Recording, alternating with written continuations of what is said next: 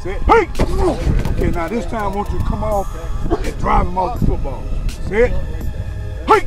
Drive! There it is right there. That's the drill right there. That's all we want right there. Hi, how are you doing? I'm here with Cyrus. We just finished up camp for the day. How do you feel like it went? I think it went pretty well. I mean, the main reason I came here was to learn something. I definitely learned a lot. Of course, never satisfied. I'll keep working. But I'm excited. Yeah, I feel like I did well. Yeah, it looked like the coaches were happy with you. How do you feel about that? It's pretty exciting.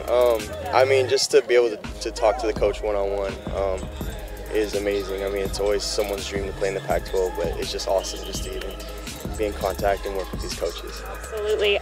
So what are you doing in the off season?